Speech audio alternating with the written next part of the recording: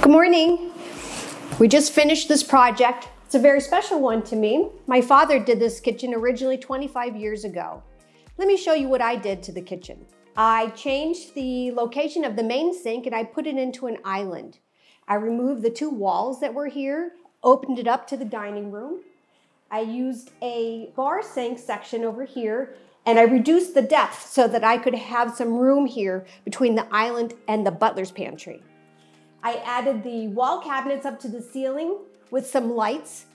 I took out the soffit that was here and I added a wall of appliances. Here we have this beautiful French oven. It hasn't been used yet, so it still looks really good. We also have a warming drawer, a pantry.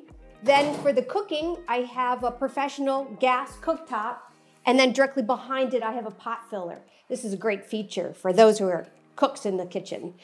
Underneath it, I have the nice deep drawers for pots and pans. And then on each side of the cooktop, I have the pull-out spice units.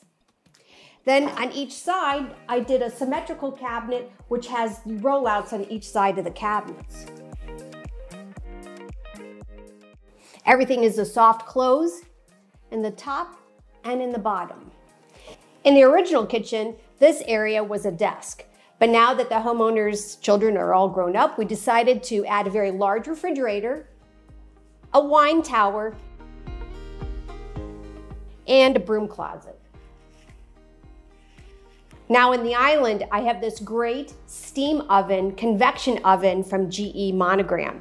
I also have a beautiful double Kohler sink, Kohler faucet, but you know what everybody loves about this kitchen is this button right here. It's the garbage disposal. Don't ask me why everybody comes here and wants to know what that button is. Go figure. Anyway, now in this section, as I told you before, I kind of created a butler's pantry. I reduced the depth of the cabinets in order to allow for some tall units, but still have some counter. I added a bar sink, but what I love about this area is you see these drawers. This is a false drawer, and then it's a door. Isn't that great? So how long ago did you do your original kitchen with my father? We moved in the house in 1986, completely gutted everything. So it's been over 30 years. Yeah. 30 years. I didn't know it was that long. Yeah, a long time. Yeah. And so what brought you back to Trimline?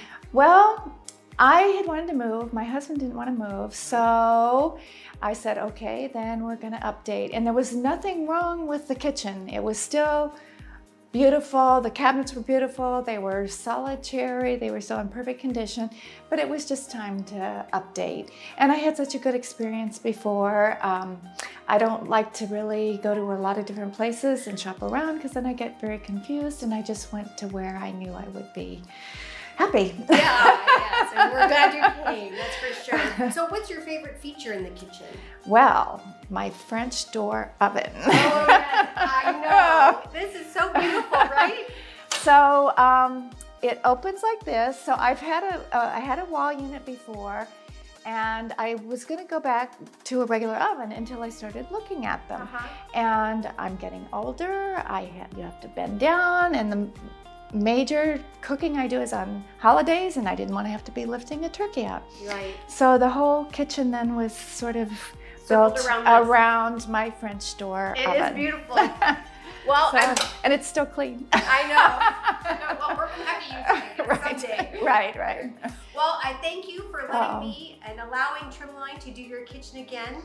And I hope that you have a very nice, happy life here in your new kitchen. Thank you. I'm very excited about it. Well, I'm very happy how this kitchen turned out, and I think my father would be too. I'm thankful for the clients that he has given me through the years, and especially this particular one. Enjoy the video, and please visit my website, www.trimlinedesign.com. Thank you.